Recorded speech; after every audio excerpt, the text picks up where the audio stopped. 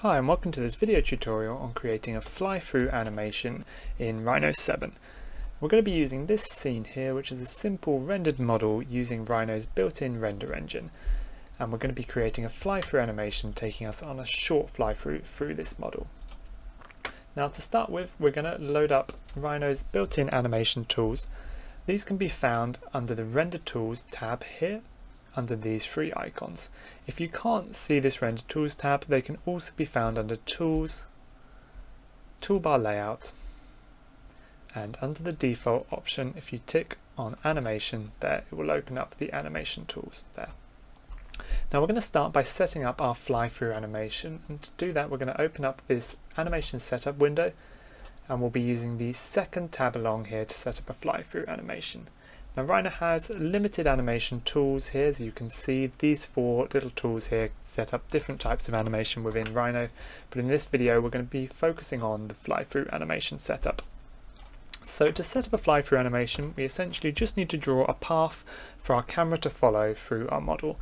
To do this, I'm going to draw it out in the top view here, and I'm going to just use a simple curve option to draw out a path through the model.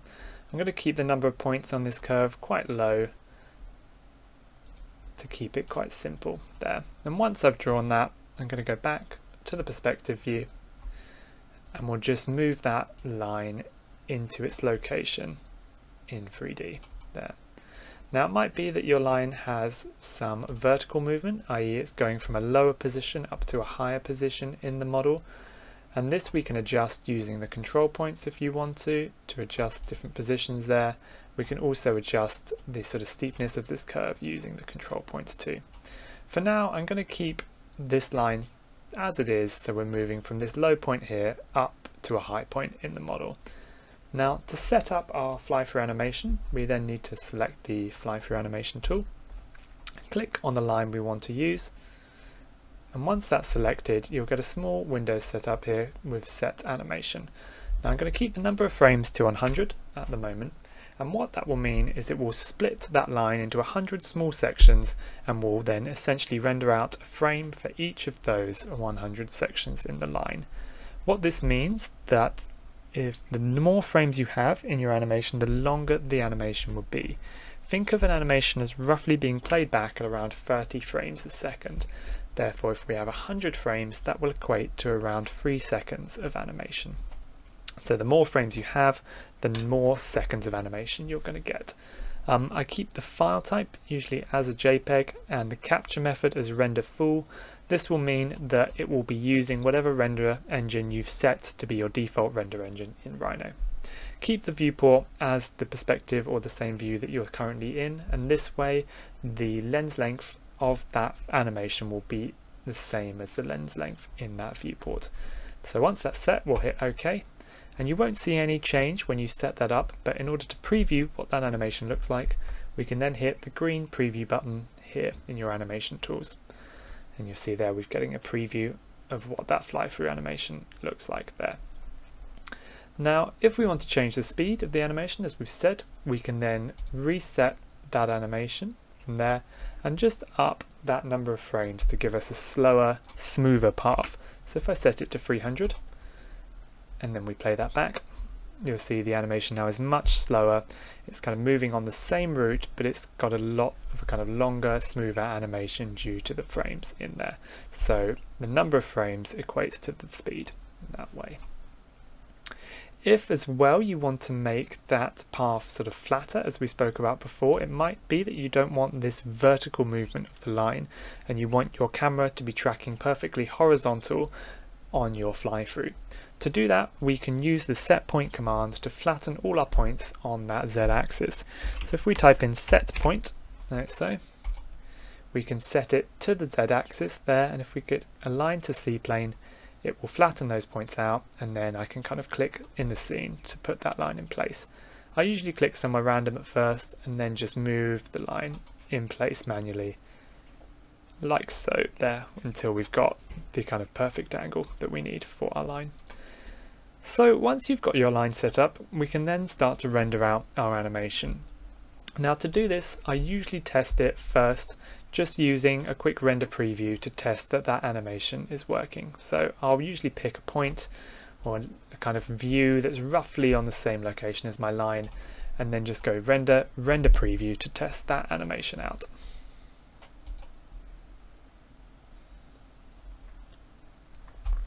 So that preview is now rendering out here, and you can see that the lighting, the textures are sort of working with this scene, so I'm going to keep those as they are. Now it's important to note that when you're rendering out an image, the time the image takes to render is based upon this sample value at the bottom. You can see at the moment mine is a number over 1500. So what this means is once this number on the left hits 1500, the render will then be deemed as complete and will stop. Now this 1500 figure is essentially set on whatever quality I give my render. So if we put it to a high quality render, that number will be higher, and a lower quality render, that number will be lower. What that means is that every time that goes through a sample, the image gets slightly higher and higher quality. But as you can see, the number of samples you have will affect the time of the render. So the more samples needed will equate to a longer render time overall. So for an animation, when you're rendering out 300 frames or so, you want to keep that sample number down to keep the render time quick per scene. For this, I think 1500 is probably too much. I can probably lower it down to give myself a quicker render speed. So to play around with this sample value and to lower it down, we'll have to reset it in the render settings. So I'm going to stop that render there, and we're going to open up the render properties. So we're going to go to render properties here and open these up. Now the resolution and quality will also affect the time of the render, so bear in mind you might want to lower that resolution down if your render is taking a really long time to render out. I'm going to keep mine at this sort of ratio at the moment. This is kind of relatively high quality. I'd say anywhere sort of above 1500 to 2000 is a good sort of high quality image. So this is slightly lower than that, but for this kind of image, for this test, I think I'm going to keep it at this resolution for now. Now the quality at the moment is set to final quality, which is giving us that sample value of 1500 to hit.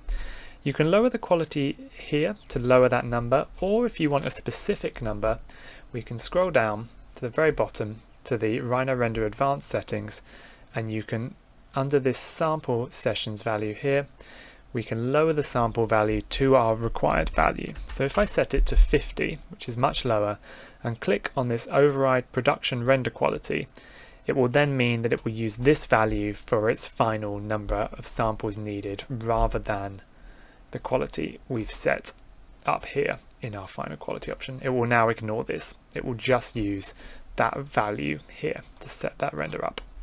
So once we've done that, we hit OK. We've got our lighting set up, we've got our textures set up, so all those things are now ready for our render to be animated out and recorded in that way.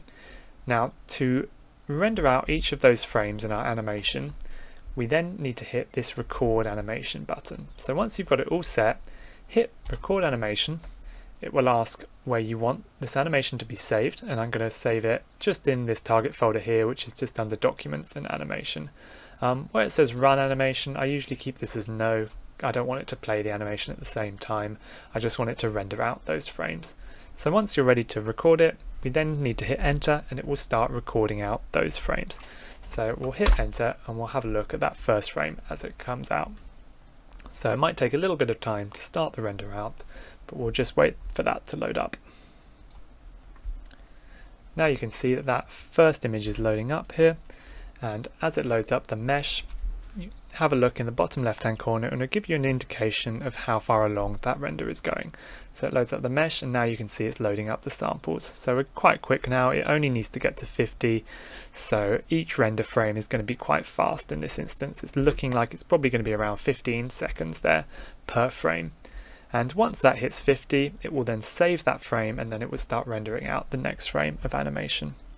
And here is the window where we're saving out that render frame of animation. So all it's going to do is just run through each of those frames in our animation and save each one in each turn in this folder until we have the full animation rendered out.